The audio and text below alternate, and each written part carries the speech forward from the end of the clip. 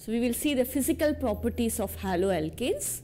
So basically compounds like fluoromethane, chloromethane, bromomethane, then chloroethane or bromoethane, all these are gases.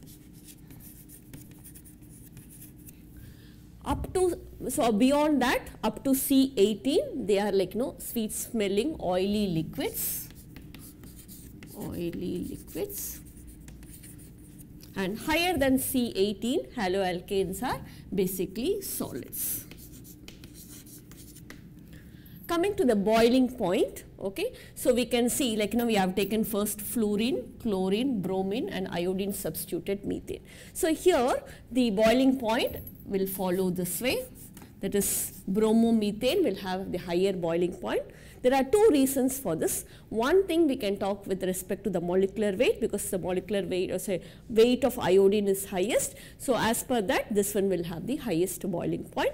Apart from that, we can also talk about the polarizability of the molecule, because we know iodine is more polarizable compared to fluorine. Okay, so more polarizability, there will be more dipole or induced dipole interaction. So that is why iodo substituted compounds have higher boiling point, and this is the order. Coming to if I substituted the same halogen, so here I have substituted 1 chloromethane, dichloromethane, trichloromethane and tetrachloromethane. So here again I can talk with both respects, that is with respect to molecular weight and polarizability. So this one will also follow this order. Okay, so tetrachloromethane will have the highest boiling point. With fluorine there is an exception here. Okay, so this one will follow the order like this. That is because of the low polarizability of the fluorine atom here. So this one will have the highest boiling point, and more fluorine substituted compound will have the lowest boiling point. Now we will see the boiling point of isomeric haloalkanes.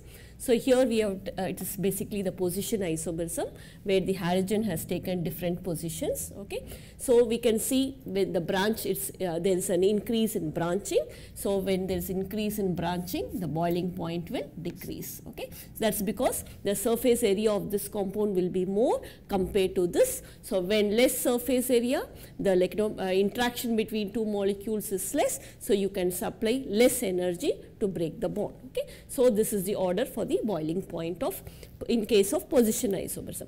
In case of chain isomerism, where the alkyl group is getting branched, in that case also it's the same thing. Branching increases, boiling point decreases. So this one will have a higher boiling point compared to this. Okay, coming to the next one, that is solubility. With water, it's completely insoluble, or lower haloalkanes are slightly soluble, but higher haloalkanes are completely insoluble. Soluble because there is no hydrogen bond formation between the molecule. When we come to organic solvents, that is completely non-polar compounds like benzene, chloroform, ether, carbon tetrachloride, anything. So in this case, it will be soluble.